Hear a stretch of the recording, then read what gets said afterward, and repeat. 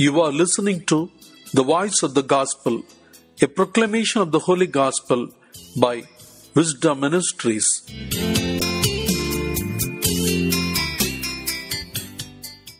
January 11th, Monday. Let's begin this day with the blessings of God.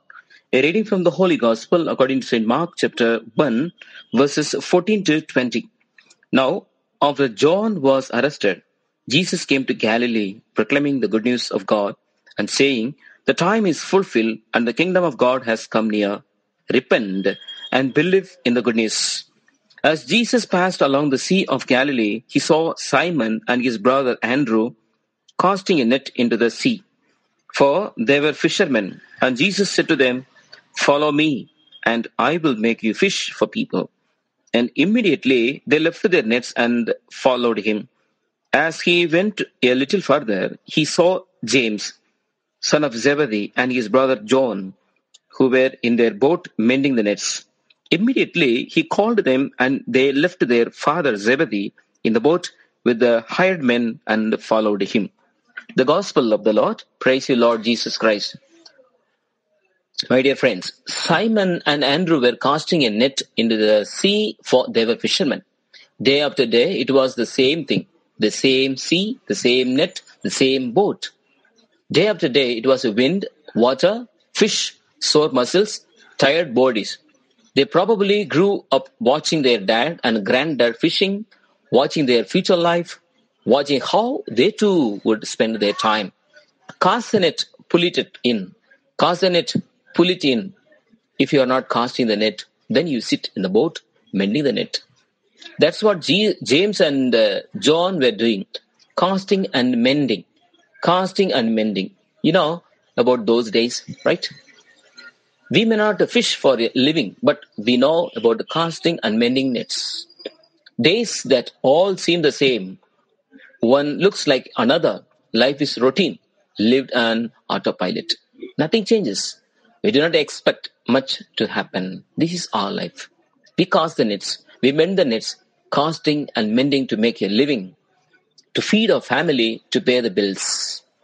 Casting and mending are realities of our life. There are also the circumstances in which Jesus comes to us, the context in which we hear the call to new life, and then the place where we are changed and the ordinary becomes the extraordinary. These would be disciples. Simon and Andrew, James and John are not looking for Jesus. They are too busy with the nets. It is another day of casting and mending.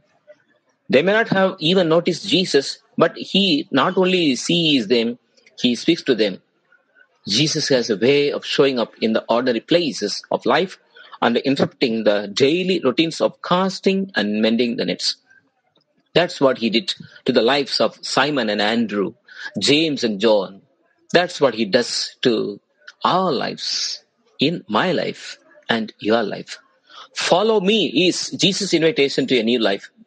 If these four fishermen accept the invitation, their lives will forever be different. They will be different. They will no longer catch just a fish. They will fish for people. I will make you fish for people. When Jesus says, he is describing the transformation of their lives. Not simply a job, catching a new member or members or followers. He could just as easily have said to the carpenters, "Follow me, and you will build the kingdom of heaven." To the farmers, "Follow me, and you will grow God's people." To the doctors, "Follow me, and you will heal the brokenness of the world." To the teachers, "Follow me, and you will open the minds and hearts to the presence of God." To the parents, "Follow me, and you will nurture new life."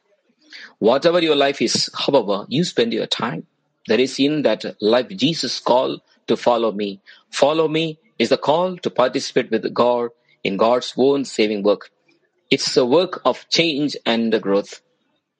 That work is always about moving to a larger vision, orienting our life in a new direction, and experiencing that our little story of life is connected to and a part of a much larger story of life, God's life.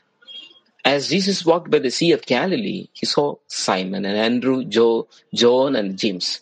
Jesus called them Mark records no discussion, no question, no goodbyes. They simply left and followed him. Yes, dear friends, the invitation, follow me, is also the invitation to leave behind. To leave behind our nets, our boats, and even our parents. That's the hard part for most of us. We are pretty good at accumulating and clinging, but not so good at letting go. More often than not, our spiritual growth involves some kind of letting go. We never get anywhere new as long as we are unwilling to leave where we are. We accept Jesus' invitation to follow, not by packing up, but by letting go. Yes, my dear friends, let us all pray to God to have a firm faith in our Lord Jesus Christ, to follow wholeheartedly. Amen. May God bless us.